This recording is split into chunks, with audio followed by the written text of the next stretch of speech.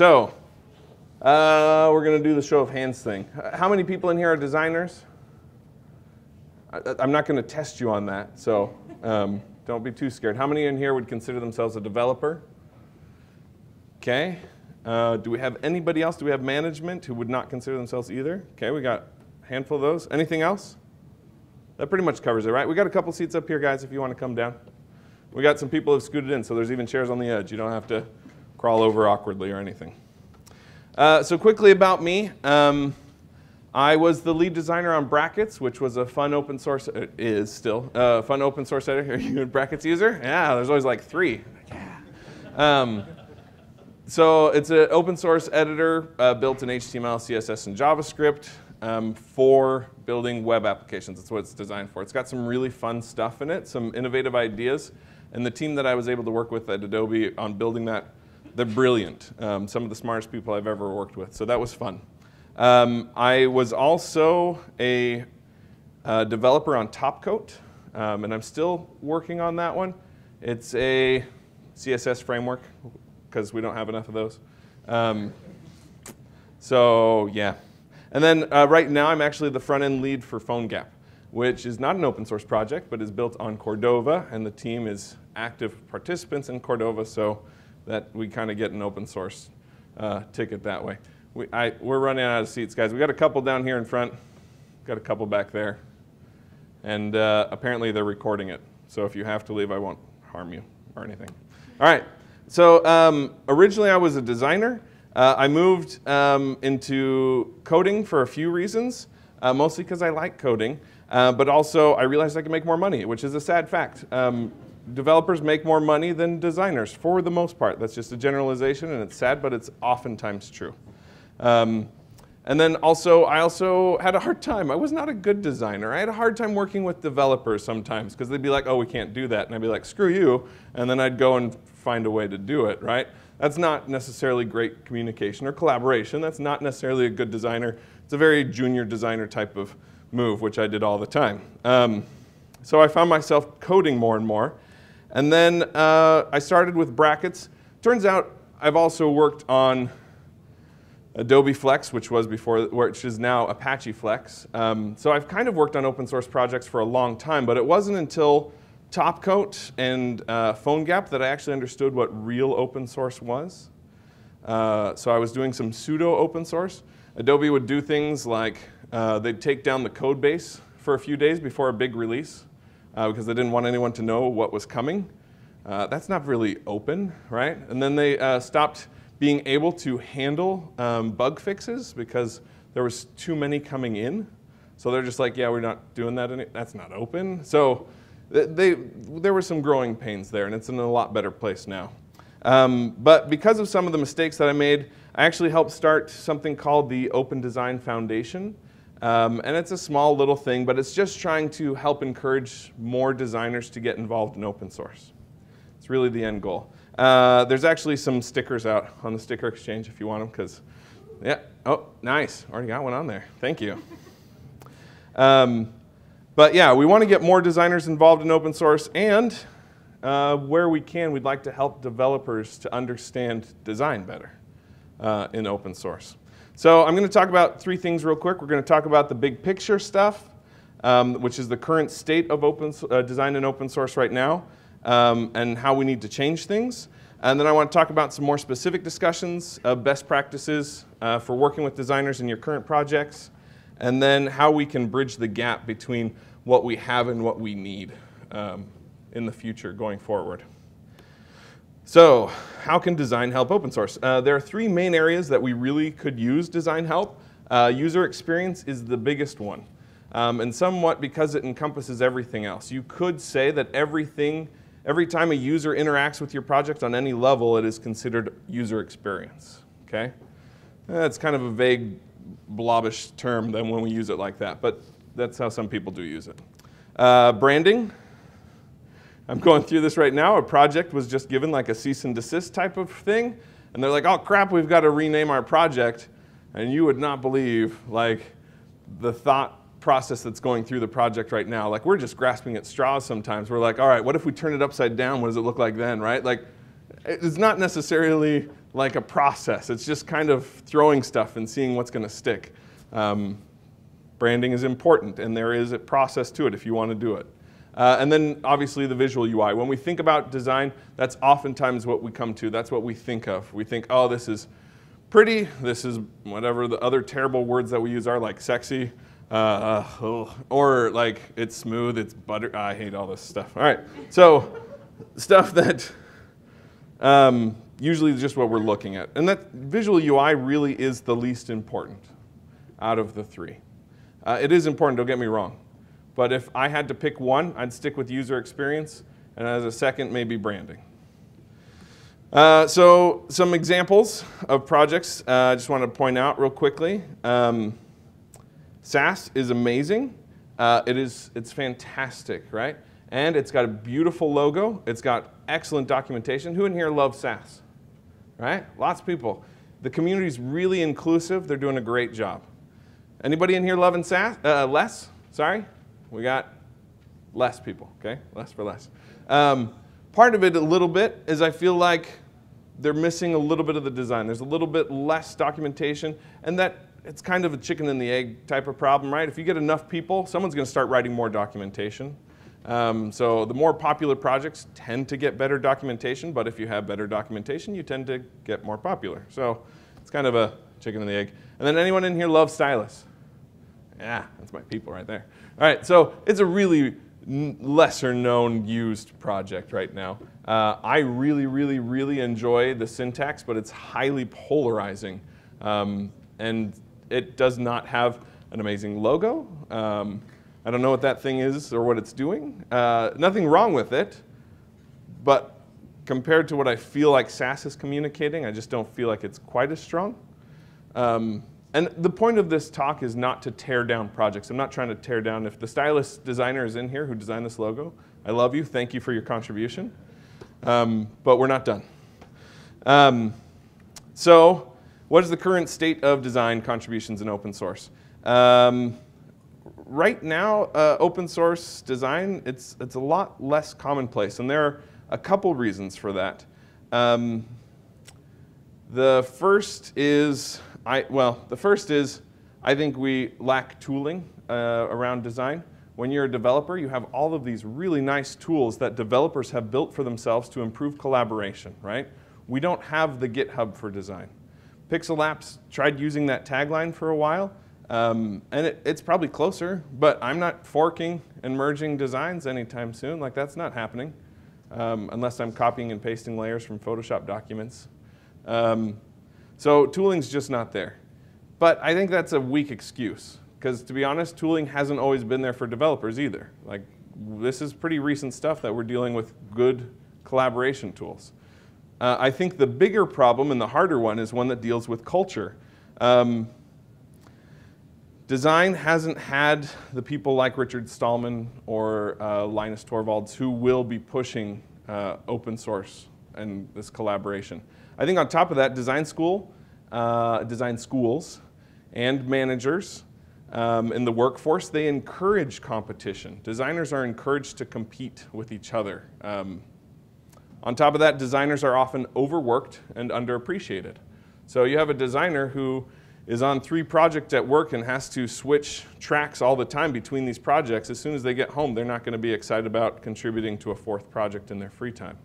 And those things aren't exclusive to designers, but I feel like those problems are worse with designers than they are with developers. Yeah, when I worked in the agencies, almost all the agencies that I've been a part of that were serious about development, the designers were outnumbered at least like 4 or 5 to 1 at least. And you'd have like a small core team of designers who are working on everything and not really doing any of them perfectly. They're just kind of trying to tread water on all the projects at the same time. But we do have some designers already involved in open source, and we appreciate those contributions that we do get, whatever format we can get them. But it usually falls into one of 3 camps. The first one is usually the designer. That's the buddy of an open source project owner who is tricked or cajoled and somehow pressured, peer pressured, right? For a positive use, hopefully, but usually They're peer pressured into doing something that they wouldn't have otherwise done. There's the other one who is the designer who's a corporate sponsor. Usually they are a paid employee of a company that wants to contribute to an open source project, or a company that owns an open source project. Anybody in that camp in here? Okay. They're getting paid to do open source work, and that's great, and I don't think we should lose that at all. And then the third one is the designer who happens to also be a developer. So a developer who is already invested or interested in open source, and they realize, hey, this design work's not getting done, someone better do it. I'm the only one who has the skill here to do it. I might as well do it until we find someone better. Okay? So those hybrid people. Which is great. Anybody else feel like there's anybody outside of those realms? Is there any designer who doesn't fall into those camps? Okay, I think this is pretty accurate. There are other talented designers who are making contributions to other projects, but that aren't specifically open source. And I think it might happen on open source once in a while, but it's rare, and they're not long-term participants. They're usually swoop in, do something, and leave again.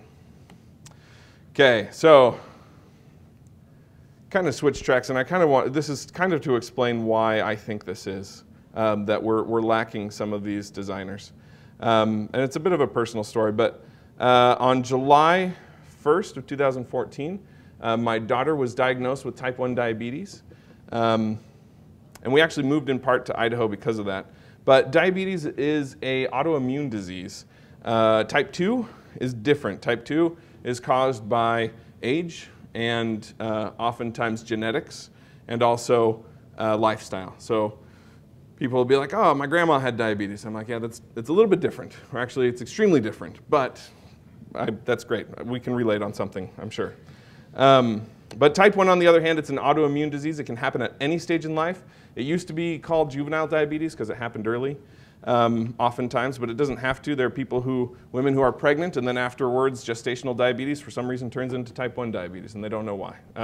They don't know the cause of this disease. It just kind of happens, but what it does is it shuts down the insulin-producing cells in your body. And so once you don't produce insulin anymore, your body cannot use the sugar in your blood.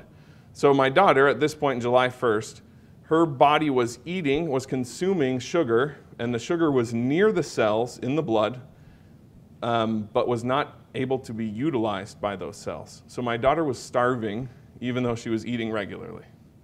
And then you run into some other issues. So, yeah, we'll move on quickly. But one of the problems is that we have the problems with insulin and blood sugar of highs and lows.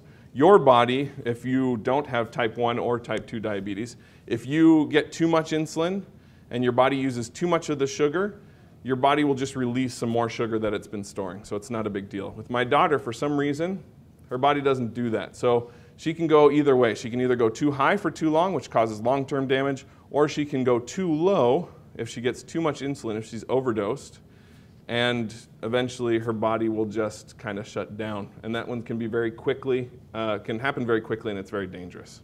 But one of the hard parts about diabetes is the lack of data. So 6 times a day, this was the week after she was diagnosed, 6 times a day we would have to poke her finger with the needle, get the blood out of her finger, put it on a testing strip, and see what her blood sugar was. We would do that when she first woke up, so before breakfast, before lunch, before dinner, right after dinner, or close to bedtime, and then we would do it at 2 in the morning, right? So it looked like this. I'm giving you a lot more education than you probably expected, huh? This wasn't in the description. So this is the 100, this is milligrams of glucose per deciliter of blood. It's a weird measurement because I've never seen a deciliter for blood. We don't need that much of it. But anyway, that's the goal line, is 100. Anything above 160 is considered high. Anything below 70 is considered low. So this is actually real data from that day where I was holding her in that picture. The problem with it is those were the only points that we have. And so you might expect it was doing something like this in between, but it could have been doing something like this. It could have been doing something like that. And this one's really dangerous because at 2 in the morning, it would have looked like she was high, and I would have ignored anything else after that, but she could actually have been coming down really quickly So just a high number by itself doesn't show any direction or anything like that. Yeah, you guys are smart. You know this. All right, so we just didn't have enough data. So they have invented what is called a continuous glucose monitor. It's a little strip that goes into your skin. It doesn't check blood sugar. It checks sugar in the interstitial fluid in your skin, which is similar but not quite the same. And then it transmits it to a receiver, and you can see there, it gets a lot more data, right? Every 5 minutes, it's got a new data point.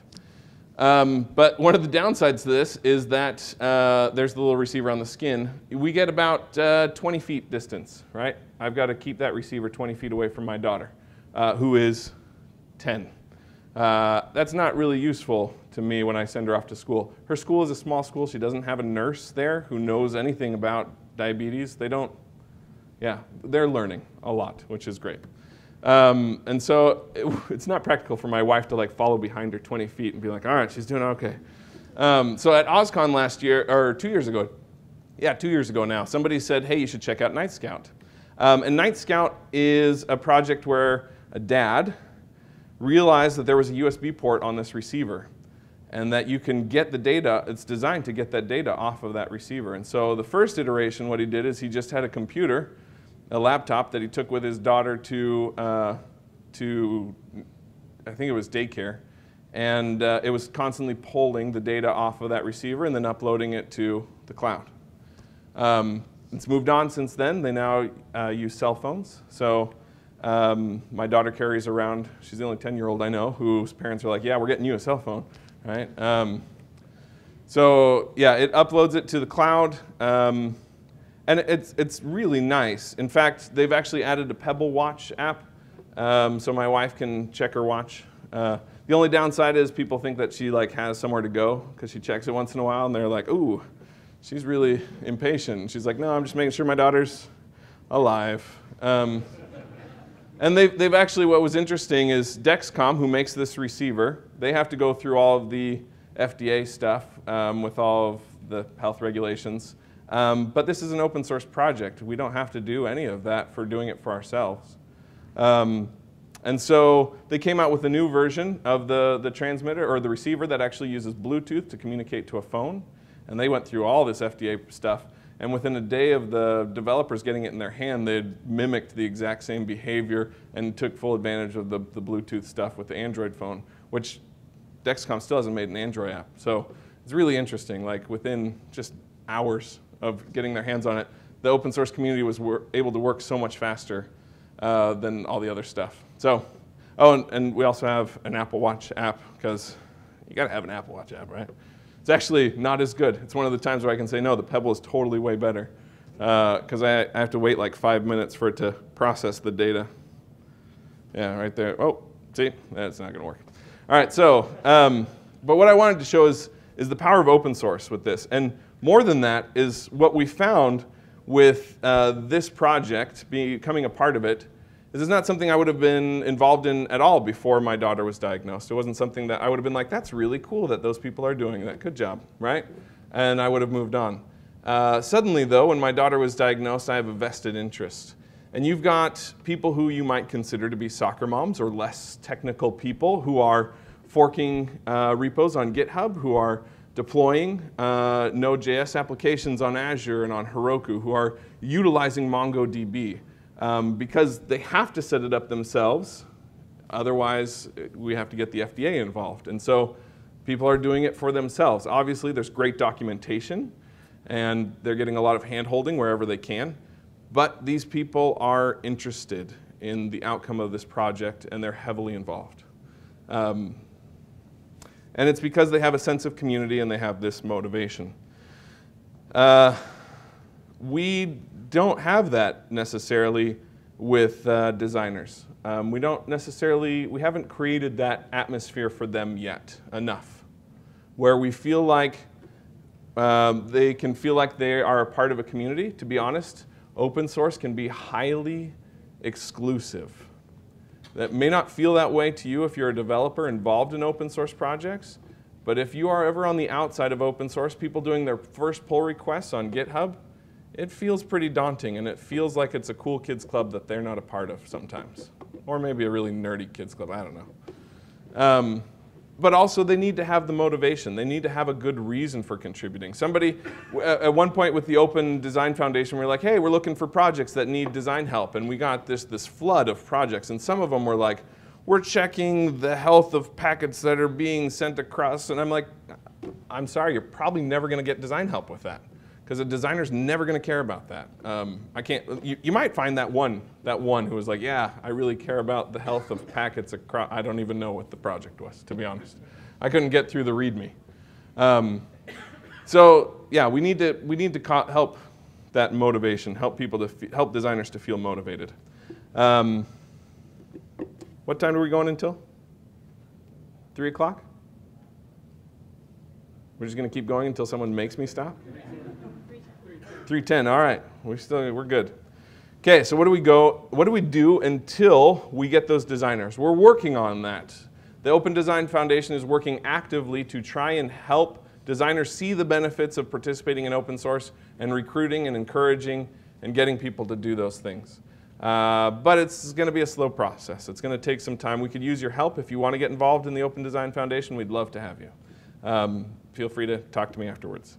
But we can't wait for them either. So what do we do until then? We had a lot of developers in here, right? Okay, I am officially deputizing you as designers. You are now officially junior designers. Because code is hard. Why don't you just draw pictures all day? That's way easier to do. And there are some real benefits. If you're a junior designer, you get to use Helvetica and feel condescending about it, right? You get to use words like kerning. You get to say, that kerning seems off there. You don't have to know what it means. That's totally cool. There are a lot of people who talk about kerning. They have no idea what it means. And you are allowed to go on to Dribbble and get inspired by other people's design work and take it wholesale and do whatever you want with it. Because that's what designers do, just so you know. I can't really give you a full crash course on how to do design. We don't have that much time. In fact, even if I had the whole session dedicated to small aspects of design, we wouldn't have enough time.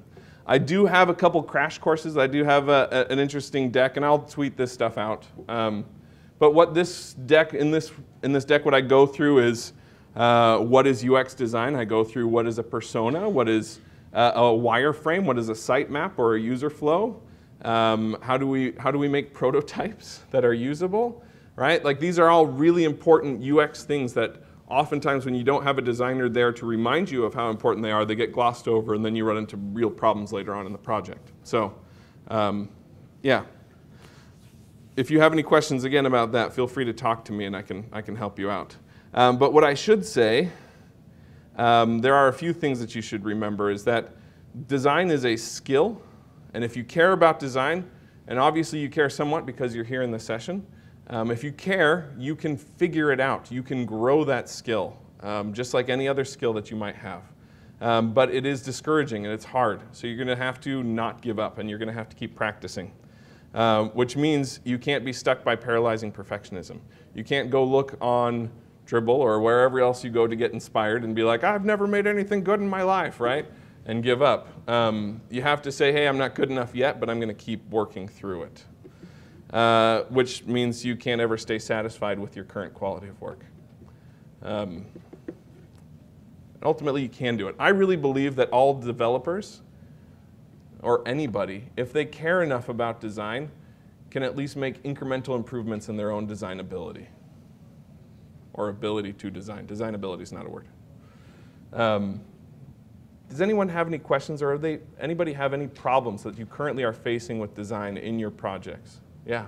Well, I actually have a question about the medium, like if the designer did want to contribute. Like, Okay, excellent. Like when you go to GitHub, or it's, I feel like it's not conducive to like essentially providing, hey, here's a wireframe that might be a better user flow. Right. Because you really need that other developer to be able to talk with it to actually do the implementation of that. That is an excellent point. Are you a designer, or are you a developer? Designer? UX? Okay, so if you came to a project and you said, hey, how do I actually help out with that? Dang, I lost the history. Well, we have a, I helped out with a GitHub, with Jade. They needed a new logo. So we ended up, of course we can't ever find the issue that we wanted. All right, here we go. So it started out with somebody saying, hey, is there an official logo for Jade? So if you're a designer, you don't have to contribute code, but if they're already using Git or GitHub, I would say jump on GitHub and start going through the issues. That's an awesome place to get started with design. Because really what you need to do is start design discussions. We sometimes get in open source projects designers who are like, here's your design, see you later, right? Like that's helpful once, but it really doesn't help change anything. So what we really need is people to come in and start discussing things, asking the right questions, the ones that you ask in meetings when the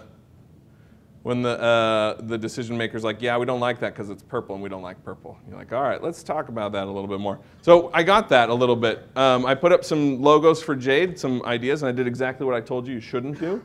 And I just posted it there and said like, yeah, and they were like, please not rabbits, right? Like that was the first response I got. Which, because I did such a bad job with just posting it there, that's totally a valid response. And so then I started going through, and I said, obviously I made stickers before I got approval, right? Because you got to make stickers. So I started going through and saying, hey, let's talk about what branding means, and let's talk about comparable projects that have some really fun and illustrative, almost, brands.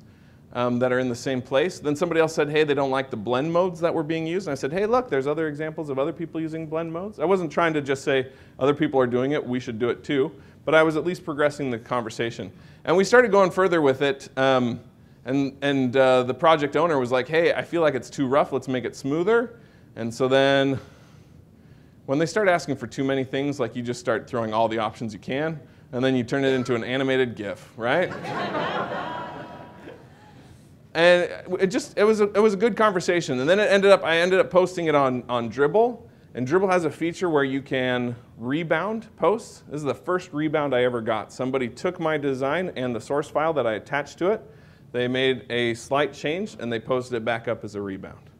So that's the final logo that we've gone with. And there's still more work to do because a logo is not the final project, but it's a good start. So anyway, this was an example.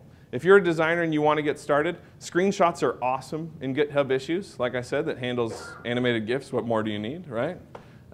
So starting the conversation there. I would also recommend, I do it all the time, though nobody seems to really care too much, but I post all of my design files when I'm working on open source projects. I post it on Pixel Apps. Pixel Apps will allow people to download those files and make changes. It also has version history in it. So it doesn't have everything. I can't even log in right now. It doesn't have everything that GitHub has, but it does have version history. So people can go in and annotate individual parts of a design through the history of it. So it's fun. Pixel Apps was recently acquired by Dropbox. I have no idea what's going to happen to the future of this project because of that. I like Dropbox, so I hope everything's going to be OK with whatever happens. But they haven't made any new features since the acquisition, which is pretty normal as well. Any other questions about, yeah? Don't you think, like, how, knowing designers, right? I'm a designer myself and I suffer from this disease. We all have an ego disease, right? Right. And the monetary struggle that goes if you are just a designer. Just like you, I became a developer, just like starting to look for more money. But how do you, doesn't all these issues requesting for, hey, I need help with this, isn't that what the job of a designer inside a company should be doing? Isn't this like almost cutting a designer from the equation and like getting designers, quote unquote, out of a job? Because like, this is good enough, I just got help from the community and like, boom, no designer needed. I think that's a good point. I think that is something to take into consideration. But I would say, first of all, there are a ton of open source projects that do not have any sort of corporate sponsor at all. So for open source projects, there are a lot of hobbyist open sourcers. But the majority of those hobbyist open sourcers or amateur open source, whatever you want to call it, they're not getting paid, but I wouldn't call them amateur either. Some of them are extremely talented. Amateur denotes that they're not. But we don't have enough designers for those projects. So that's the first one. They're not taking anybody's job by doing that. The second one, though, for those projects that do have corporate sponsors, I would say it's just the same as developers. When we have developers who are working on corporate-sponsored open source projects, we're not worried about getting so many contributions that those people aren't going to have jobs anymore. Like, that's not a problem that we face. If anything, the more contributions you get, the more important those people's jobs are to be able to, their job changes. They've got to be able to figure out how to work with people making pull requests and how to keep the code clean in a cohesive project while you have so many different people working on it. And the designer's role would change as well.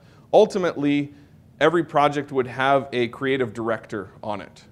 It doesn't have to be a full-time job for that project, but ultimately that's what it should be. It should be able to have people making design contributions and somebody in the role, because you don't want design by committee, so you should have somebody in the role of saying, hey, you know what?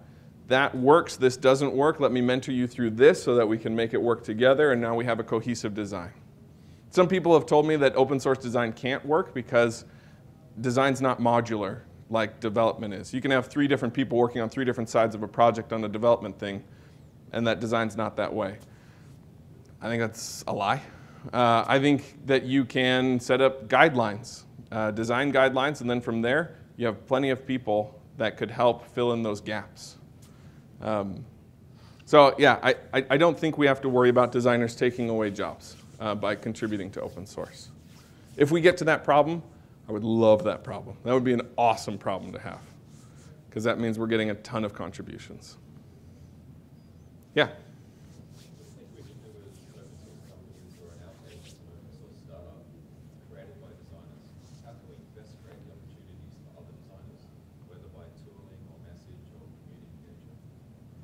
It's an uphill climb. I think a lot of it's going to be, we can borrow a lot of what the development community has done and apply it to designers. I think it'll fit a lot of the times.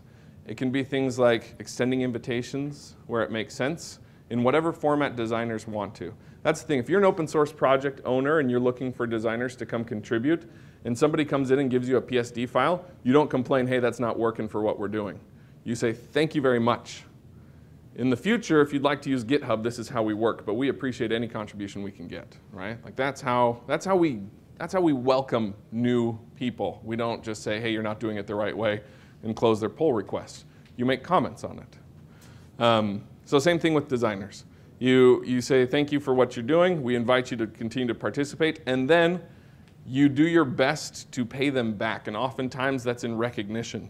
If you've got a Twitter account for your project that you got a ton of people following, you say, hey, this person designed this. They did a ton of design work. They're huge contributors to the project. We're very grateful. I know who the designer is on the SAS logo because the project did a good job of saying thank you. We really appreciate all the contributions you have made. Please continue to do so. That's what we need. Give them the warm fuzzies. Anybody else? Anybody else having any problems with design in their projects? Yeah. So you brought up the PSD, so something we urge our designers as developers is to maybe jump into something like Sketch, which is much easier for, I guess, devs to also have that kind of collaborative kind of component to it with them, even give them suggestions and ideas, not, of course, within the guidelines. Right. But something that we appreciate as devs, or we think we appreciate, is that we can use lots of tools. You know, right. And we're constantly changing. But design teams that we've encountered are usually locked into Photoshop or Illustrator. It's really a struggle to try to get them to open up to a new technology. And I don't know if you know better ways, of course, to create that kind of culture to where they're open to trying new things. I would say back off of them a little bit and see if you can take stuff off their plate, or see if you can hire more designers so they're not feeling so strapped. If you got designers who are strapped, or developers as well, they're not going to try new tools if they're too busy just trying to keep up with their workload. They're not going to be like, oh, that's sweet, let me try something that takes me 10 times longer to do it in, right? That being said, I do, as part of the Open Source Design Foundation, we encourage designers to get involved in coding. At least HTML, CSS, and JavaScript, because the majority of projects that they're going to be involved in probably need that as their format. And the reason that we're encouraging that, not so that they're writing production code, but a prototype written in HTML, CSS, and JavaScript is much more useful to a developer than a PSD file. So they're better at communicating that way. Also, if you're designing in code, even if it's rough, gross code, that's totally cool. You get all the benefits of the coder's workflow, right? You get all of the benefits of these tools that developers have built for collaborating. You can also try and push SVG more. It just so happens to be a text-based format. So you get some benefits out of it that way. Though we do have, GitHub has just added large file support, which is interesting. And again, you've got things like pixel apps.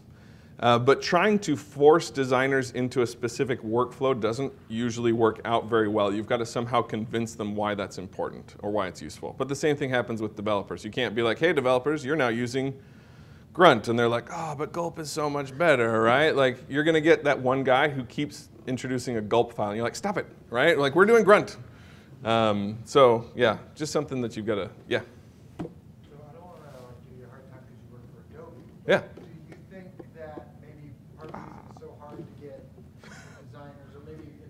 Your perspective, is there an effect in the fact that design is kind of so encapsulated in that closed source world, in the proprietary software world, that an average designer never even gets to touch anything open source in their day-to-day? It's possible. If you want to ask your design team to switch to other tools, that's the thing, is it's not about the tooling. The tooling would be nice. If we had open source I'm on board with that. In fact, I would love if Adobe tomorrow said, hey, you know what? We're now using PSDX, right? Like an open file format for PSDs. Like, that would be awesome. I'd be totally on board with that. They've got weird licensing stuff that they'd have to sort through, and that's not my department, so can't make that decision. But yeah. Follow up on that. So do you think there's, as an open source developer, do you think there's anything that we could do to make that more inviting, right? To give those tools that would maybe bring developers more into that world on a day-to-day basis? Yeah, there are some interesting workflows that we could work through. I don't think anyone has successfully done the whole fork merge in the paradigm or in the aspect of design. Like, no one's been able to really figure that one out. So I think there's definitely room for disruption right there. Like, if you want to call it that, go start a startup, make some T-shirts. But yeah, we haven't quite solved that yet. But there's a lot of stuff that could be utilized right now. Photoshop actually has Node.js running in it. It's got something called Generator, if you wanted to, that you could go and build extensions for, completely open source. It's really interesting. And I think we'll see some more functionality coming out. We're getting recorded. I can't talk about anything. All right, but I would say check out Generator. Generator's awesome. If you've got people who are using Photoshop, I'm not actually a Photoshop user. I'm an Illustrator guy. I like Sketch, nothing wrong with Sketch. But I feel most at home at Illustrator, personally. But Generator is awesome, so you might find some solutions in there. Yeah? Provide more designers contribute to, like, CSS framework type open source projects, like Bootstrap or other things, maybe more of the developer heavy projects? Yeah, like. How are the contributions to those types of projects? How can they be leveraged to other projects? Yeah, I think we'll start to see some bleed over from there. I think SAS is an interesting point where people kind of jump in. Designers who are told about the benefits of preprocessors, and specifically SAS, are like, this is the greatest thing ever. And they're like, and it's open source. And they're like, oh, what's that, right? So they're learning about some of the stuff in an interesting way. But it's useful to them. It's part of their workflow. And that provides the motivation. So they're already excited about doing it. Again, if you're developing an application that a designer will never use, it's a tough sell to get them to contribute to it. We have no time. So if you have any questions, feel free to come up and talk to me. I don't want to run over on the next person. But thank you so much for coming out.